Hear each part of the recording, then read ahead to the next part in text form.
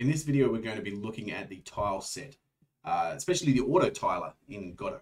Hopefully the previous video's audio was fine. I think I fixed it here and fixed some of the noise gating that may have cut my voice off at certain points or made it difficult to hear. So let's hope this is working. I am denied about how to do this one for a bit because this here is the tile set that I want to use. However, it's not the best at giving an example of how the auto tiling works in Godot. I'll be able to use auto tiling with it, but it's not the best example. So instead, I have no idea where I just put that. We'll find it later. Instead, we're going to use this one. Okay, this is a very boring tile set, but it will demonstrate how to use the auto tiling. So we're going to bring a tile set. I'm just going to delete this and create it again. So I'll delete that node. We're going to add to our world. So click on world and we're going to add in a tile map. And we're going to add in a new tile set resource and then click on it. And that will open this up down the bottom here. Now we may have to play around with the tile size shortly. We are going to need a physics layer. So we're going to add in a physics layer. And we're going to need a terrain set over here. We're going to add a terrain set. And this, if we click on terrains, we're going to add an element. And this element is just going to be called, I'll just call it the matrix. That's what it's like, the matrix. And we're going to make this just a color that's going to really stand out on that green. So I'm going to make it like a bright cyan color here. Okay, that'll do. Oops. Okay, so we're ready to go. We just need to bring our tile set into here. I do not want to automatically create tiles. I think these are 32 by 32. So we can go 32, 32 in here. And that's all good. Now this process here is a little bit convoluted and there's potential to really kind of mess up. So what we're going to do is take it kind of slowly. We want to make sure we're in the tile set panel down here. It's not obvious that these are panels. There's a whole lot of panels down the bottom here.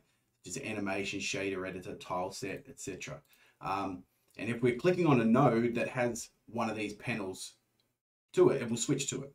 So we've got tile map and tile set, and this is where we set up our tile set. So this has 32 by 32 tiles. It means we want to change this up here to 32 by 32 as well, but it won't matter for setting things up.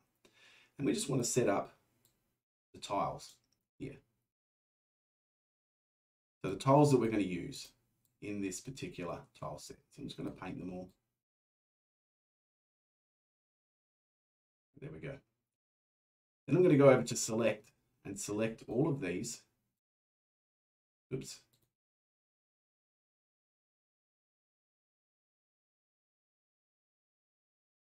Including these ones down here.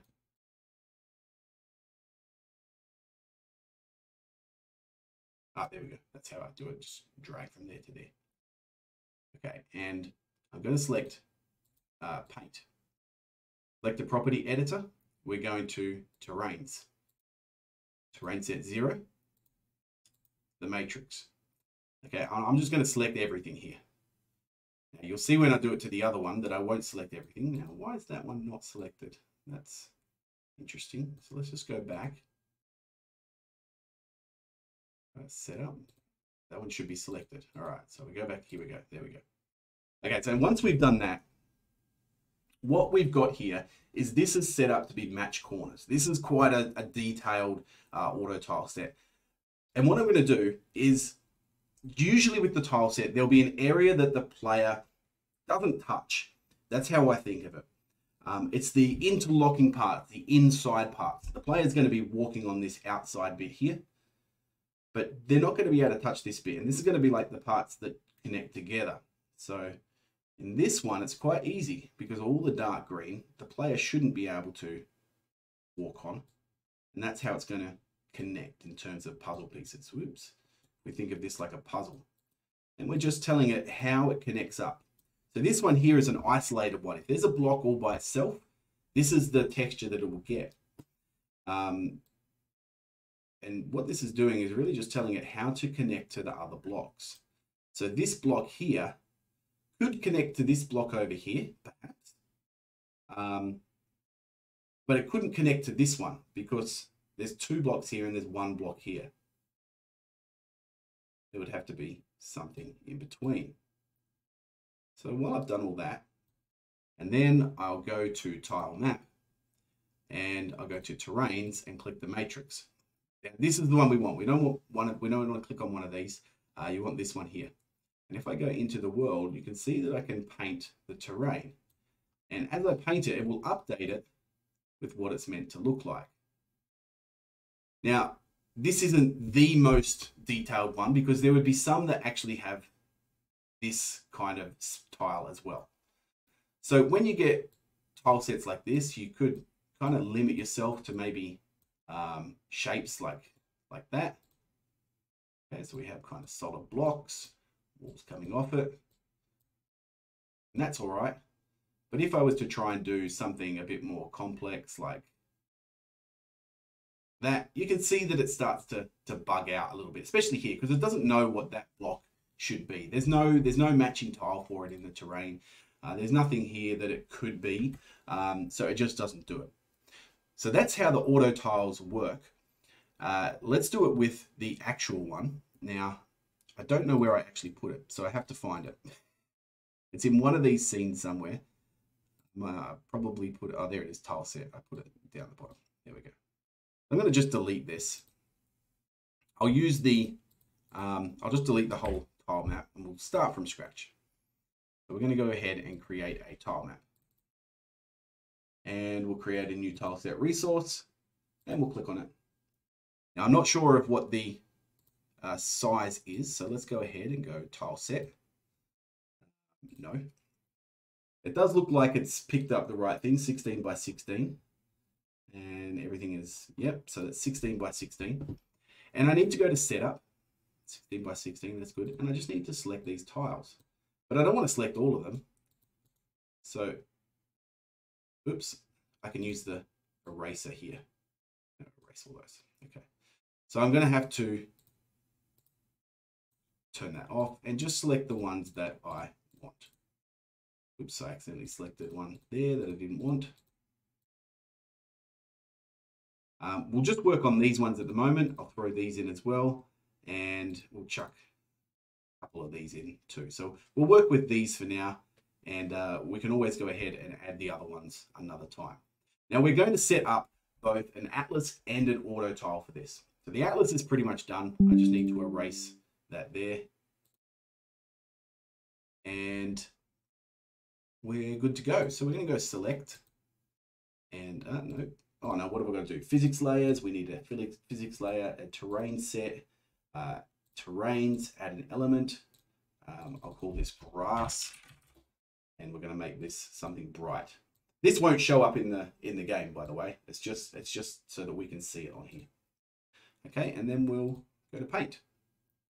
We're going to select terrains, terrain set 0, grass, and we'll just add, not all of them, just these ones here. I didn't actually mean to add that one, so I'm not going to connect it in any way. So what we're going to do, there should be another block somewhere. But there isn't, so it's fine. What we're going to do is connect these. So these ones here are going to be the side. And so if we're thinking of how these connect together, that can connect to that, that can connect to that. What it's going to limit it to is, oops, big chunky areas. But we're also going to make it so that we can just manually do it as well.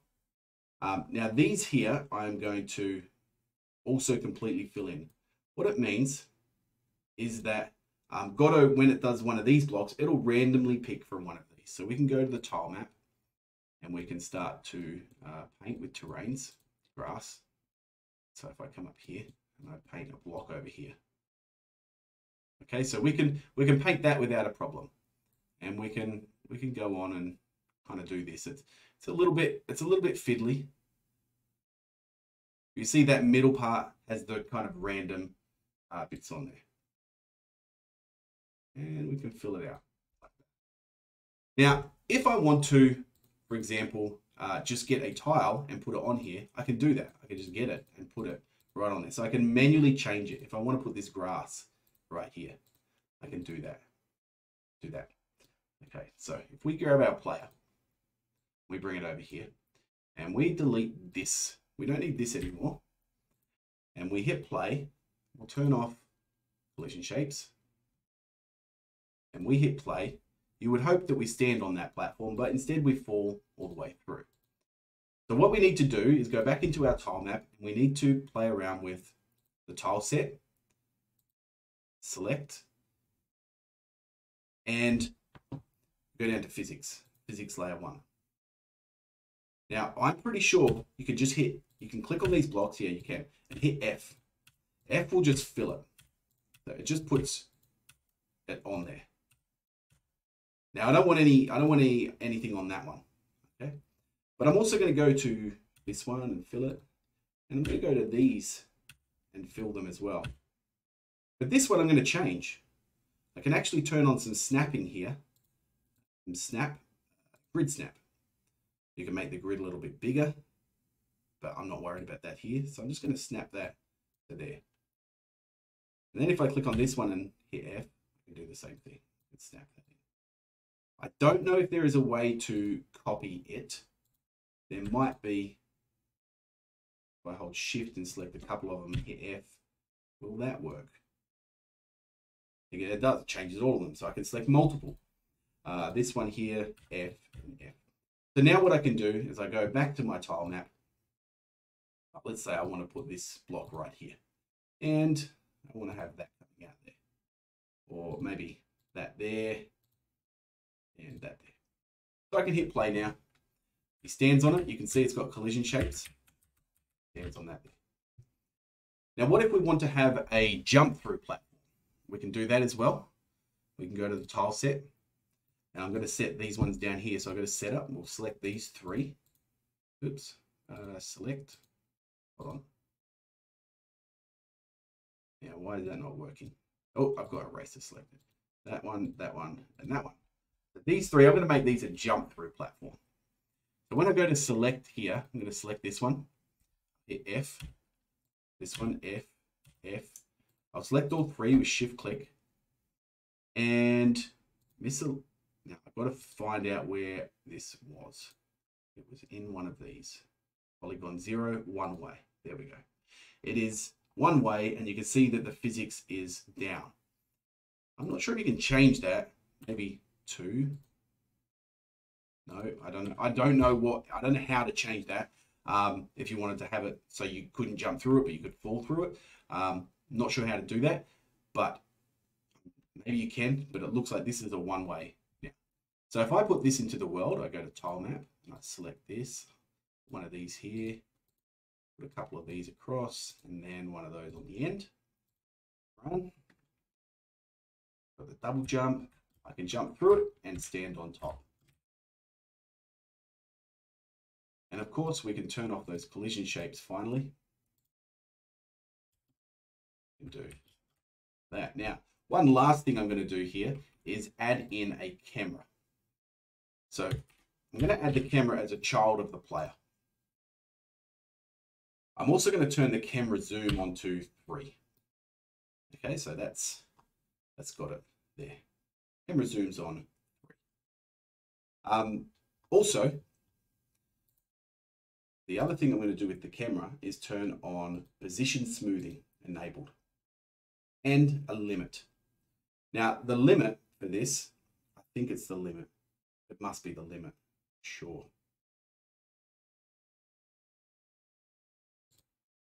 No, it's not the limit. It is. Oh, where is it? Where is it? I thought it was under position smoothing. Oh, here it is. It's drag. I'm going to turn these margins down to 0 and hit play.